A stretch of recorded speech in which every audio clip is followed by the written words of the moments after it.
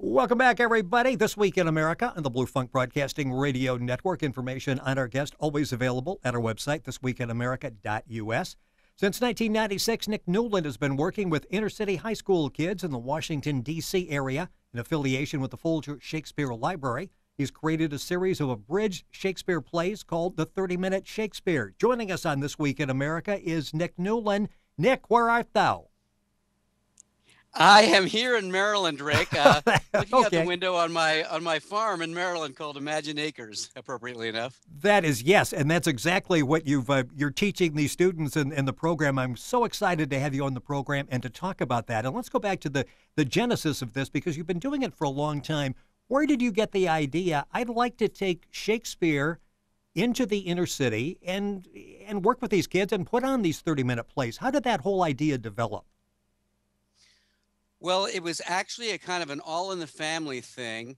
My mother was a teacher, a career teacher, and then she worked with the Folger Shakespeare Library in D.C. for a number of years in their education department. And she, along with a couple of other people from the education department, started a Shakespeare festival for DC high school students. And they particularly wanted to get some DC public schools in there because those are the ones that don't have necessarily a drama program. And she did that program for a number of years. And as it happened, I went to grad school in theater in the early 90s.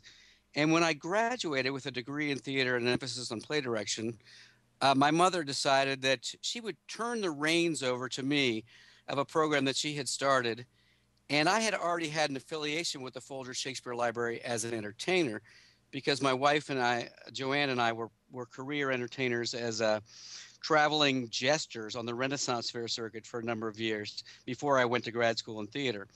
So I came at it originally as a performer and then as an educator.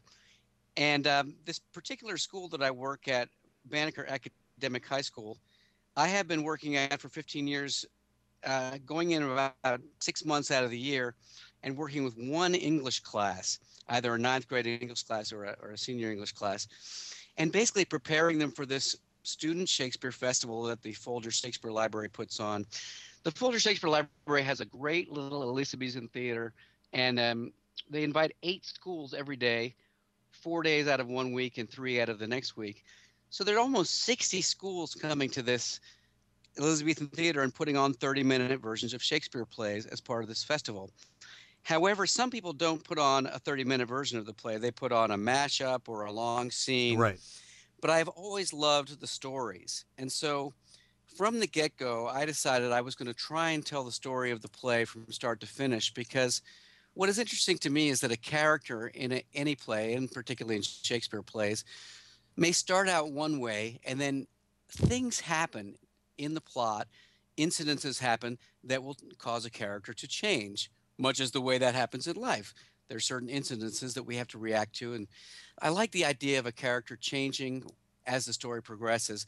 And so my goal was to tell the story of the play within the 30-minute time frame that the festival allowed. And that's basically how the 30-minute Shakespeare was born, because that was my time limit at the festival. Well, I tell you, it's a great website, and I encourage people to go take a look at it, 30minuteshakespeare.com. I was saying to Nick before we went on the air that I was watching some of the videos there, and I don't know who's having more fun, the students or Nick, in actually doing this. And the neat thing is, if you think, wow, this is something we'd like to try in our area, you've got all sorts of information there, how people can get the plays and put it on in their respective areas. So it's not just something that you're doing there. It's really something you'd like to spread across the country. That's right, Rick.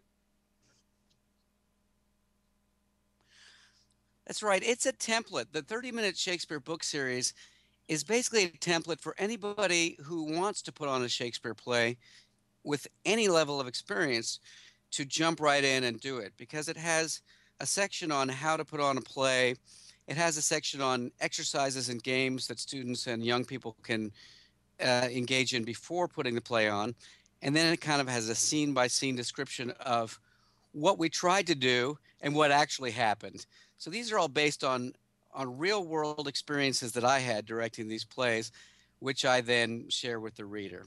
How is it when the kids first hear Shakespeare, they're like, Shakespeare, can't we do something a little more modern? And suddenly, in fact, in watching the videos, the kids are really getting into this. How How interesting is that to see the actual development and the appreciation for Shakespeare, where they're really understanding the full essence of what this is all about? Well, Rick, a lot of times a student will hear the word Shakespeare and he or she will kind of cringe a little bit Yes, because it yes. means puffy shirts, tights, flowery language, and language that they don't understand. So, what we do is we start small and we start fun. One of the exercises we do right off the bat is a game called Tossing Insults, where one group will stand across from another group and they will just basically yell Shakespearean insults at each other, like, you let vultures gripe thy guts, and other other such insults. So you're getting the Shakespearean language into your mouth and using it and just getting a feel for it, the way you would develop a taste for a foreign food or the way you would develop the learning of a foreign language. Because even though Shakespeare is in English, it's a kind of English that is a little foreign to us. So what we do is we start small and we start with everybody in a group so that nobody's on the spot. But the one thing we don't do is I don't stand up there and lecture to them. I don't stand up in front of the class and say, the way this scene works is this word means this and that means that.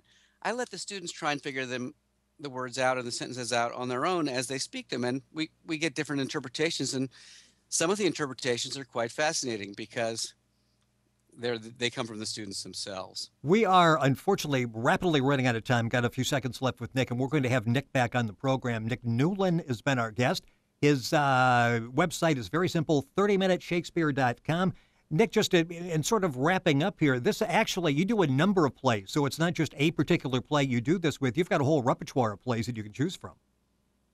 That's right. After the spring, which we're doing we're doing Julius Caesar and The Tempest, we will have had 16 plays in the series. Several of them are comedies, like A Midsummer Night's Dream. Several are famous tragedies, like Romeo and Juliet. And some are histories, like Julius Caesar. And all of them are plenty full of action and stage directions, as well as ways that kids can get in there and jump in and put a hat and a cape on and really act it out as if they were living it instead of reading it or having it read to them. So it's very actiony, it's very emotional, it's physical. It allows them to use their adolescent energy. And anybody who wants to work with kids in a dramatic setting and doesn't have any experience doing so, I'm providing this experience, and a lot of it is, hard-earned in the schools themselves. It's an excellent program, and you'll find out about it at 30minuteshakespeare.com.